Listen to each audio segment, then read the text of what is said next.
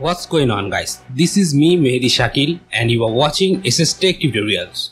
So guys, from today I am going to start a new series of Kali Linux Basic. In this particular video series, I am going to cover from the basic of Kali Linux what you should know about, and if you want to start your career in InfoSec or cybersecurity. If you already know the basic about Linux and especially about Kali Linux, then also I will suggest you to follow this video series. Because if you had any loophole in your basic, then after completing this video series, you can fill up those loopholes. I am going to cover almost everything about Kali Linux and those stuff which gonna help you to make your basics stronger. In this video series, you will learn about all the basic command and useful keyboard shortcuts which gonna speed up your task in Kali Linux. Also, I will cover file manipulation, networking, permission, piping, process management, proxy chain, and more about basic Kali Linux tools usage. I hope you will all enjoy and learn a lot from this video series. So guys, that's all for this introduction part. Get yourself into Kali Linux machine without any kinds of installation. Kali Linux team and offensive security team provide pre-installed Kali Linux VMware machine which is fully configured to use. Now let me show you practically how you can get yourself into Kali Linux. First of all, open up your browser. Then search on Google for VMware. Then click on VMware Workstation Pro. And it will take you to the download page of the VMware Workstation. Now click on download under the VMware Workstation 60 Pro download for Windows. Here. Then it will start downloading the VMware Workstation.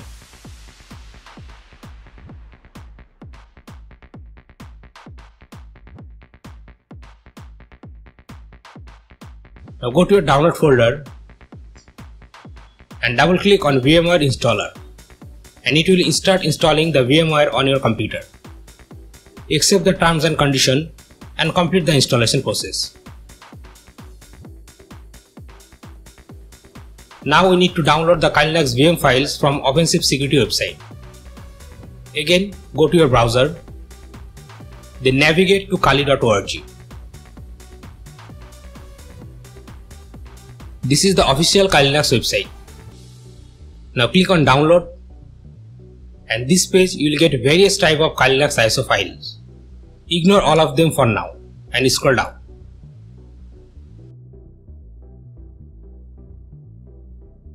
And here you will find the Kali Linux 64-bit VMware files. Now click here and it will redirect you to the offensive security website. Now from this page, click on VMware image and it will start downloading. If your computer architecture is 32-bit, then you can download 32-bit files. I have 64-bit architecture, so I need these 64-bit files. Also, you can use torrent client to download this file if you have slower internet speed.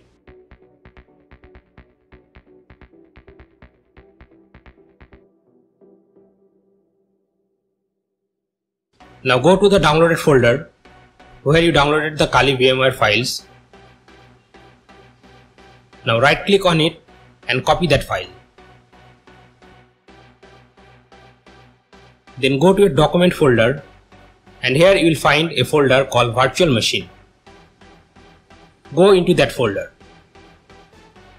And here paste the Kali VM zip file.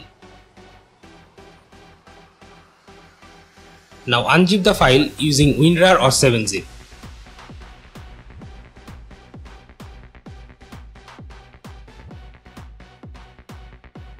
Now you can delete the zip file, or I will suggest you to store it on your hard drive for later use. Now close the window. Then click on Start menu and search for VMware and click on it to open. Now click on Open a virtual machine on VMware and browse to the Document Virtual Machine folder. Then go into Kali Linux folder and select this file and click on Open.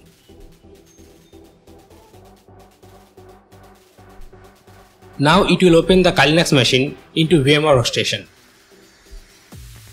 Now power on the virtual machine and it will run Kali Linux on your computer virtually.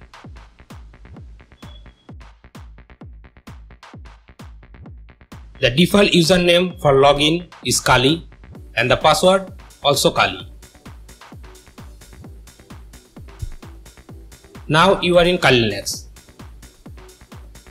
Now we can go further in our next video. If you are new, go play with it. Look around into the OS. Don't worry, if anything goes wrong, just replace the files of virtual machine folder using the downloaded zip file and you will get a new fresh Kali Linux machine again. So guys, that's all for this video part. Some of very useful Kali Linux keyboard shortcut that going to make your task of using Kali Linux very efficient. Now in Linux operating system, one of the most important thing is the terminal. If you want to be a professional in Linux operating system, then you must have to know using the Linux terminal. Because using the terminal you can perform every task faster than graphical user interface mode. So our first shortcut is about opening the terminal. On your keyboard, press Ctrl Alt T together to open the terminal window. Please ignore any command I type on terminal for now, otherwise you will get confused. I will make details video about the commands. Just follow me. On keyboard shortcut, try with me, just press Ctrl Alt T and you will open a new terminal window. Using this command, you can take multiple windows. And using the super key plus arrow key on your keyboard, you can change the location of your window, like this. Now our next shortcut is to take new tab on single terminal. On your keyboard, press Ctrl Shift T to open a new tab on a single terminal. You can also take multiple terminal tab using this command. Okay, now let me show you how to close the terminal tab and the terminal window itself. On your keyboard, press Ctrl Shift W to close the tabs and the terminal window. Now whenever we use our terminal for various commands, the terminal gets full of text. So we have to clear the text every time we need. There is two methods to do it. One is using command and another using keyboard shortcut. On your keyboard, press Ctrl L and it will clear your full terminal. Now our next keyboard shortcut is used to increase the font size of our terminal. By default, the text size of our terminal is very small. To increase the font size of the terminal, there is a keyboard shortcut. On your keyboard, press Ctrl Shift and the plus sign and it will increase the size of your text on your terminal. And to decrease the font size, just press Ctrl Shift and minus sign.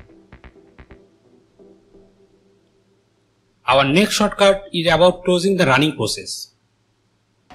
Let me show you this too. Here using this ping command, I am pinging to my router. To close or end this process or any process, just on your keyboard press Ctrl C and it will end the process. Also you can pause any process using the Ctrl Z command.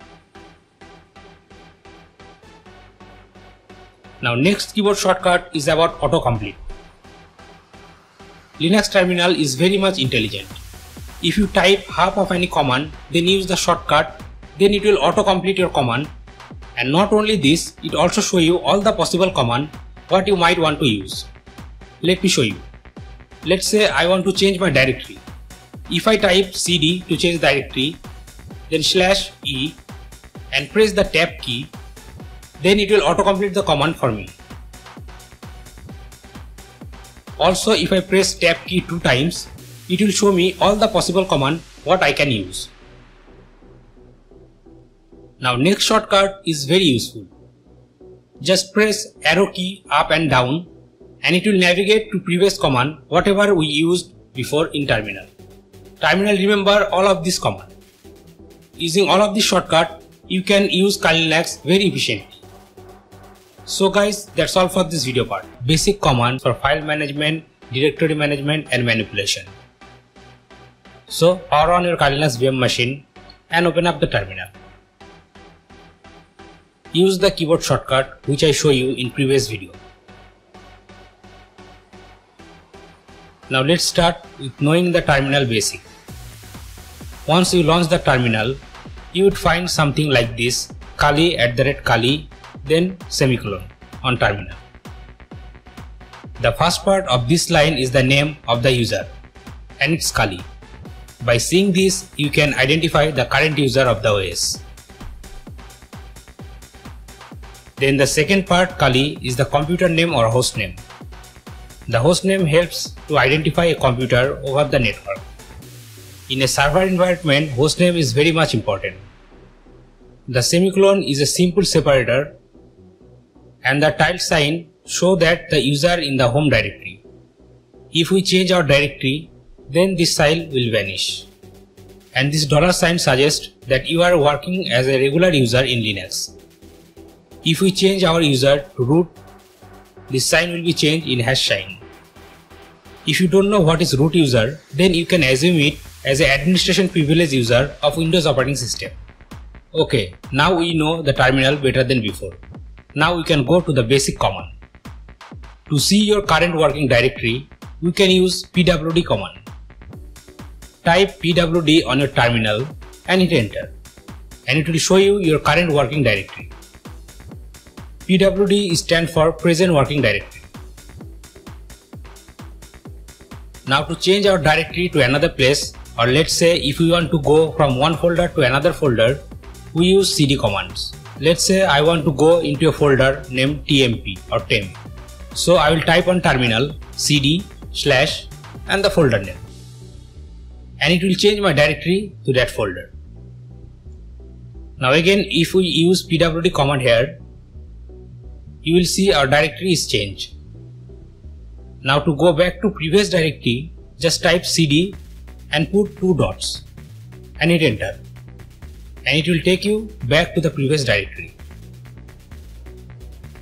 Also, if you want to navigate to the home directory from any directory, just use cd with this tilde sign, and it will take you directly to the home directory.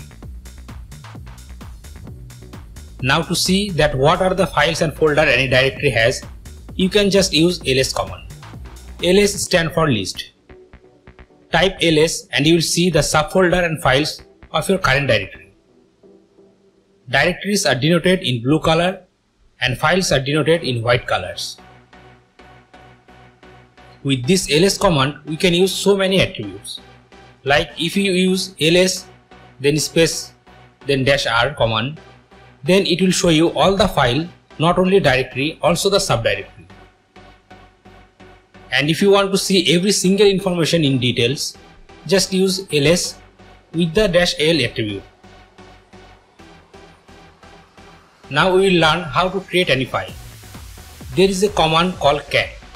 This command basically used for display any text file, but also you can use it to create a file. And here I type cat, then this greater than sign and the file name. Now it will create a file on your desktop like this. You can write anything here on terminal. Then press on your keyboard Ctrl D to save and exit. And if we again use the cat command with the file name, then it will display the text that file contains. To delete any file, we use rm command. rm stands for remove. Let's say now we want to delete the file what we create, then just simply type rm and the file name and hit enter, and it will delete that file. Now to create any folder, we use mkdir command. mkdir command stands for make directory. Let's say we want to create a folder, so we type on terminal mkdir and give the folder name and hit enter, and this command will create a folder on our desktop. To delete that folder, simply use rm command with the -r attribute, and it will delete that folder. Now let's see how we can use terminal for copy and move. Let's create a folder and one file. Now I am going to copy this file into folder 1. So I have to type cp, the file name and the directory name, and it will copy that file into the folder. cp stands for copy. Now if you go to that folder and type ls and you can see the file is copied into that folder. Now let's delete the file, and now we are going to move the file from the desktop to folder. So we will use mv command. mv stands for move. Type mv, then the file name and the folder name where you want to move that file. Now if we go to that folder 1, you can see the file is moved into the folder 1. So guys, that's all for this video part. Every file and directory on Kali Linux system is assigned 3 types of owner. First we have user. A user is the owner of the file. By default, the person who created the file becomes its owner. Hence, a user is also sometimes called an owner. Then we have group. A user group can contain multiple users.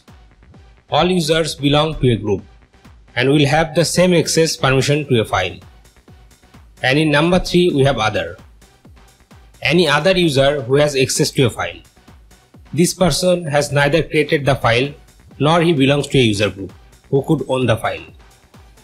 Okay, now can you tell me how does Linux differ between those 3 types of user? And here comes the permission.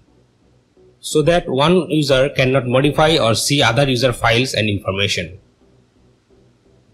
Every file and directory in Kali Linux system has 3 types of permissions: read, write and execute. Read permission gives you the authority to open and read a file, and write permission gives you the authority to modify the content of a file. Now execution permission. We all know in Windows an executable program usually has an extension .exe and which you can easily run it by double click. But in Kali Linux you cannot run a program unless the execution permission is set. If the execution permission is not set, you might still be able to see or modify the program code, but you cannot run it. Now it's time for practical. Open up your terminal using the shortcut what I told you in previous video. And now type here ls with the -l attributes. Now let me zoom in, and here on terminal you will see this weird looking code.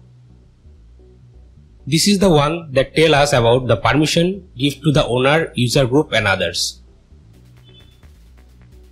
Here the first D implies that we have selected a directory. If it were a files, then here you will see this dash sign like this. The characters are pretty easy to remember. R stands for read permission, W stands for write permission, and X stands for execute permission. And this minus sign stands for no permission. Now let's run how to change or set the permission. Using chmod command, we have to set or change any type of permission. Also, to change or set permission, we need to remember a simple table. Here on the screen, we have to remember this table. We can set permission for a file or directory using the number or the symbolic sign. Now let's see practically how to change the permission or set the permission. So now tell me, do you remember how we can create a file? Yes, that using a cat command, right? Now let's create a simple bash file. Now if we type ls-l and with the file name whatever we created, you can see the file permission. So by default I am the owner of this file. So I have the access to read and write. But you can see here I don't have the execution permission. So if I want to give it every single permission for user, groups and others, then I have to type this command chmod, then I have to type 764, the numbers. You can easily understand by seeing the number on the table what I am going to do. Then I need to type the file name. 764 absolute code says that owner can read, write and execute, user group can read and write, another can only read. This is how you can change the permission on a file by assigning the absolute number. Now if I again type ls with the L attribute and the file name whatever we created, now you can see we have now the permission to execute. So like this you can easily set permission for any particular files or folders.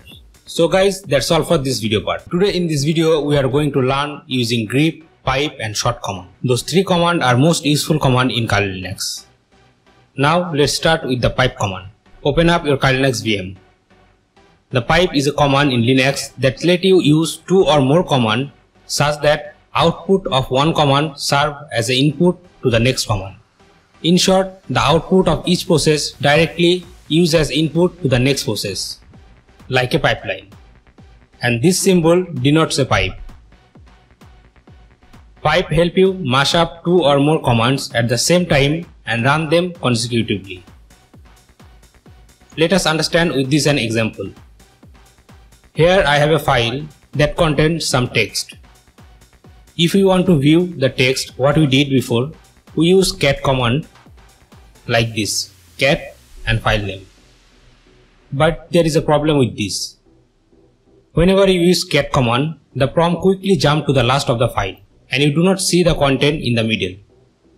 To avoid this, you can use pipe command with the cat, which will show you only one scroll length of content at a time. Now let's try cat command with grep command. Type cat, then the file name, and after that put a pipe sign and type less and hit enter. Now it will show you one scroll length content. And now using arrow key you can navigate through the output. And if you reach to the end, then press Q on your keyboard to exit. Also you can use PG and more with this pipe command. Now we are going to learn grep command.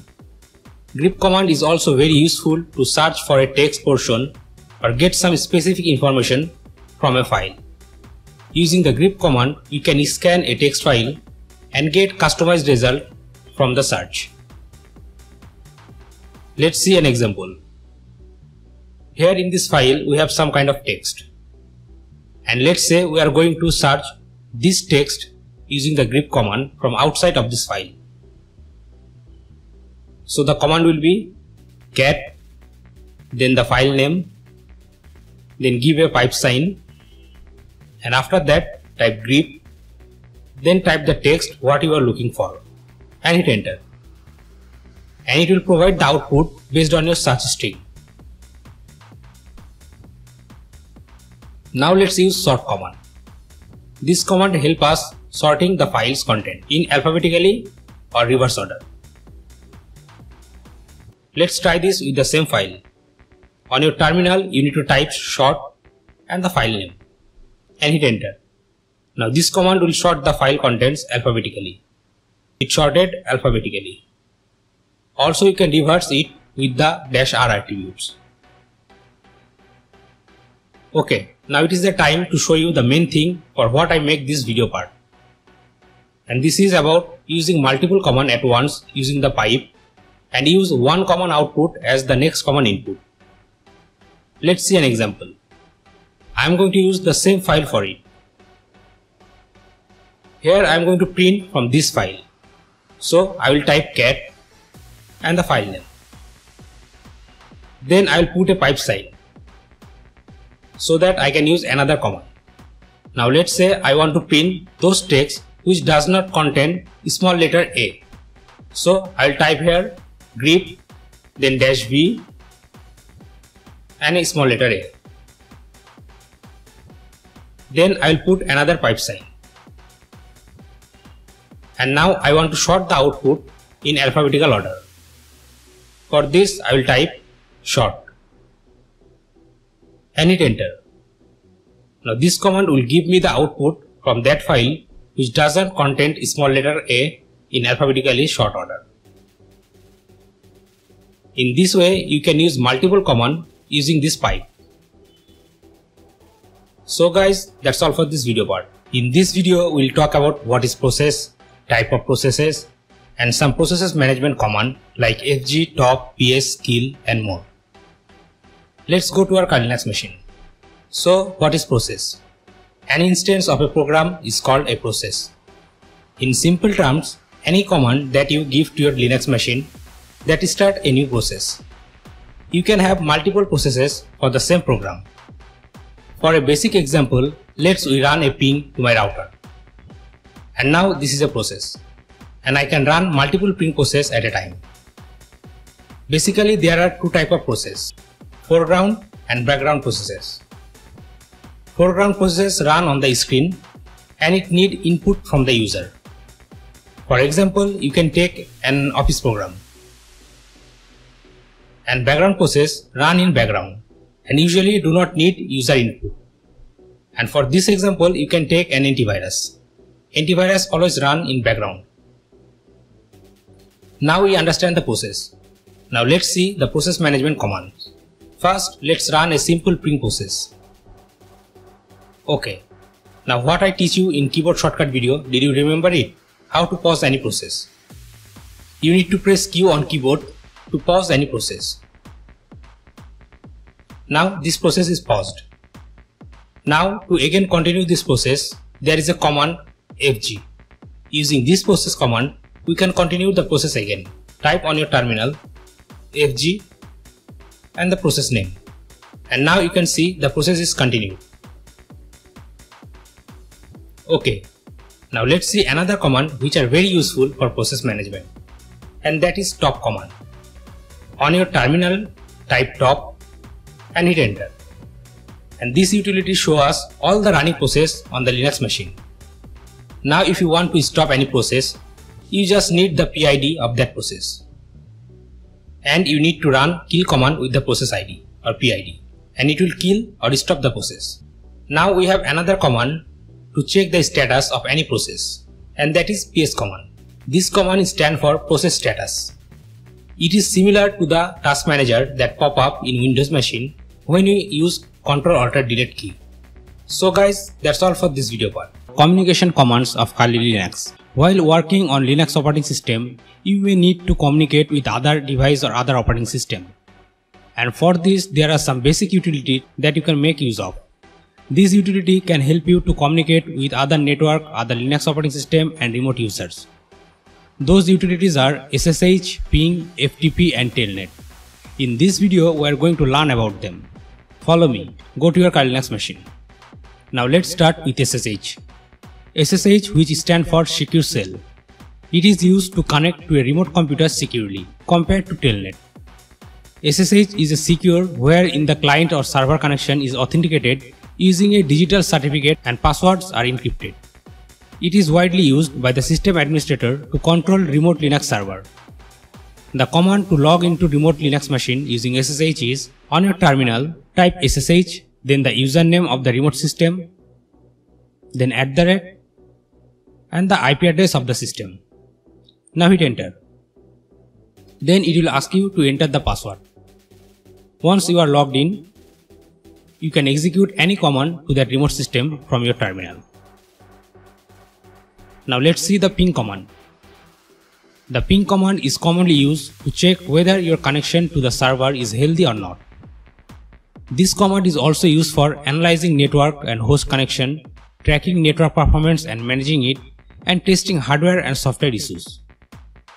The command of using ping is on your terminal, type ping, then put the target IP address or hostname and hit enter. Here a system has sent byte data packet to the IP address of the hostname. If even one of the data packet does not return or lost, it would suggest an error in the connection. Usually internet connectivity is checked using this command. Now let's see the FTP command. FTP stands for File Transfer Protocol. It's the most preferred protocol for data transfer amongst computers. You can use FTP login and establish a connection with a remote host to upload and download files and also navigate through the directory. The command to establish the FTP connection to a remote host is on your terminal, type FTP, then put the target IP address or hostname and hit enter. Once you enter the command, it will ask you for authentication via username and password. Once a connection is established and you are logged in, you may use the command to perform different action, whatever I show in my directory management and manipulation video part. Now it's time for Telnet. Telnet is same like SSH but less secure. Telnet helps to connect to a remote Linux computer and run program remotely and conduct administration. This utility is similar to remote desktop feature found in Windows machine. The command for this utility is telnet and the hostname. Okay, now we all know about the basic communication command. Now it's time for a quick wrap up. Secure communication between Linux and other different computer networks and remote user is possible using the SSH utilities. The ping command checks whether the connection with a hostname or IP address is working or not. FTP is preferred protocol for sending and receiving large files. You can establish an FTP connection to a remote host and then use command for uploading, downloading files, and also you can browse through the directories. Telnet utility help you to connect to a remote Linux computer and work on it. So guys, that's all for this video. Today in this video you are going to learn about all the network related commands and usage of them like ifconfig, netstate, route and more. So further ado, let's start the video. Open up your Linux machine. First of all, we have ifconfig. Ifconfig stands for interface configuration. It is used to view and change the configuration of the network interface of a system. In newer version Linux, ifconfig is not pre-installed. To install it, you need to type on your terminal a command. So open up your terminal and type sudo apt-get install nettools. This command going to install the ifconfig on your Linux machine. Okay, now let's see in details about the ifconfig command. If I type ifconfig and hit enter, then it will display information about all the network interface currently in operation on your system. Here ETS0, LO and WLAN0 are the name of the active interface of your system. ETS0 is the fast Ethernet adapter or fast Ethernet interface. If you add additional internet interface, it would be named as ETH1, ETH2 and etc. This type of interface is usually a NIC connected to the network by a Cat5 cable. LO is the loopback interface.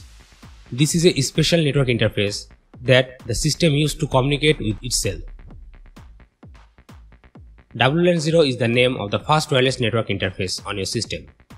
And if you add additional wireless interface, it will be named as WLAN1, WLAN2 and it will be going like this.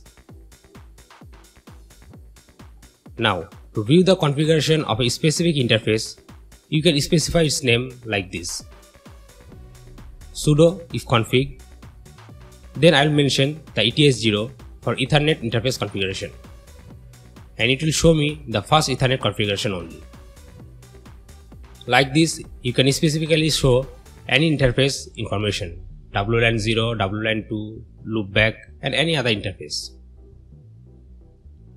Okay, now let's see the enable and disabling an interface. When a network interface is active, it can send and receive data, and when it is inactive, it is not able to transmit or receive.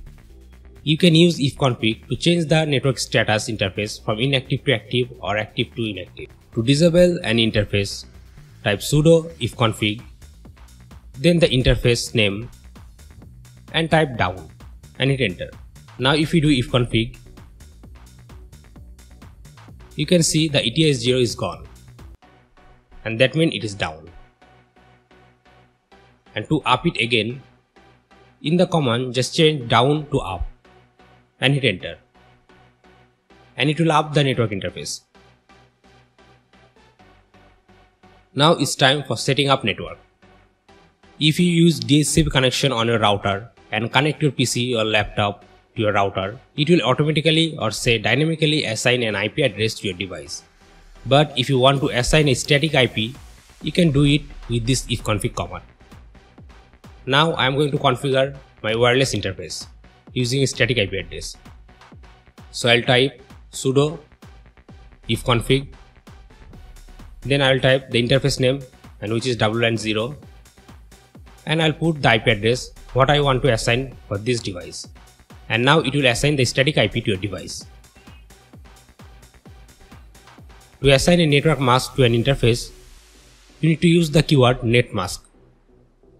And the command will be sudo ifconfig, the interface name, then you need to type netmask, then you need to put the netmask. Now using this command you can set up netmask on your interface. Also it is same to specify the broadcast. Type sudo ifconfig, then interface name, then type broadcast and put the broadcast IP address and hit enter. Now like this you can configure or set up your device, connect internet via the Wi-Fi router. Also we have command like netstate and route. Netstate stands for network static. It is a command line tool that displays network connection both incoming and outgoing. Also it shows routing table and many network interface and network protocol statistics. It is used for finding problems in the network and to determine the amount of traffic on the network as a performance measurement. Now the route command. Route command display or modify the IP routing table. When datagram arrive at router, the router must determine the best way to route them to their destination. Running route at the command line without any option, it will display the routing table entities. On your terminal, type route and you will get many information about the network routing tables. I will cover the details about these commands in Kali Linux Intermediate series, which will contain full networking parts. And on that series, I will discuss all of them in details. So guys, that's all for this video part. How to enumerate basic information about your system, user and kernel. After watching this video, you will know how you can find any user and Linux operating system information like name of your Linux distro, kernel version, release date, code name and many more. So let's start. Go to your Kali Linux machine. There are several different commands that can help you to find out the Linux distribution and version currently running on your system.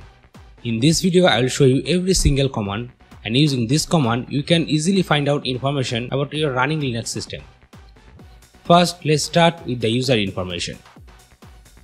Suppose you are getting into a Linux system and now you want to find out the current user info. So this command will help you to get it. Now open up your terminal, and using this text, you can easily understand who is the user. And for more details, check my previous video of keyboard shortcuts. Okay, now there is another method. On your terminal, just type who am I and hit enter. And it will give you the current username. Now if you want to find out the user ID of the current user, just type ID and it will give you the current user ID, group ID and other information. Okay. Now to know the hostname of your system, just type on your terminal hostname and hit enter. And it will give you the hostname of your current system. Also if you want to change your hostname, you can do so. Type on your terminal sudo nano /etc/hostname and hit enter. And now you can change your hostname from here. Okay, now let's see all the commands to find out the version of Linux running on your system using the command line. On your terminal program, just type uname-a and hit enter. This will give you your current kernel version, but it might not mention the distribution.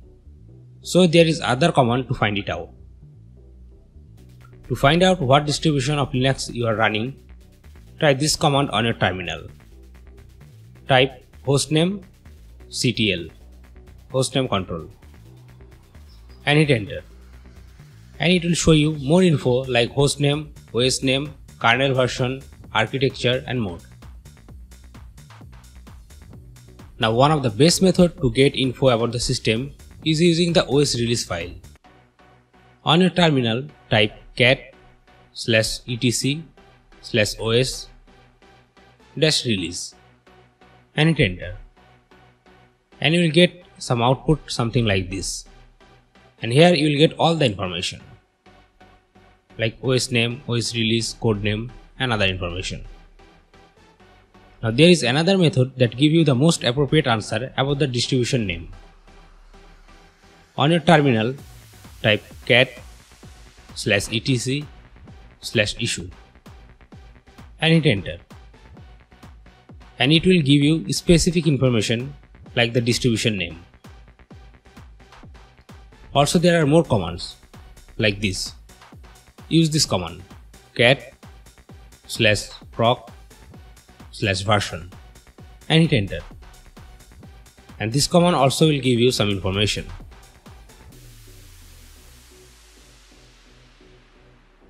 And the last command what we are going to see is the lsb release. On your terminal, type lsb_release then -a and hit enter. And also using this lsb release utility, you can get more information about your Linux operating system. So guys, that's all for this video. Hello everyone. Today in this video what I am going to teach you that gonna help you very much if you are a self-learner like me. In this video I will share the way how I learned every basic things of Kali Linux and Kali Linux tools on my own. So go ahead, fire up your Kali Linux. Kali Linux has over 600 pre-installed penetration testing program and tools including Armitage, Nmap, Set Toolkit, AirCrackNG and many more. And those tools are so much complicated. If you are trying to use them by watching step-by-step guide videos, then I can assure you that you will get confused. Yeah, it's true that if you try using any tools by watching step-by-step guide video, you will get done what you want to do. But you cannot understand how it's done, what is in background or behind the scene.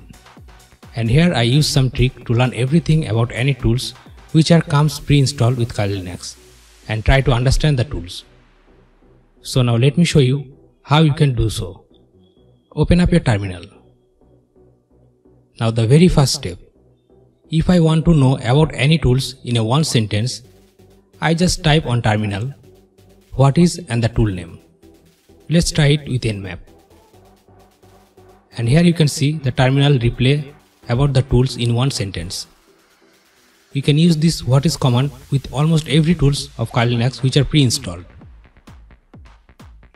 Okay, now you know how to find the basic info about any tool.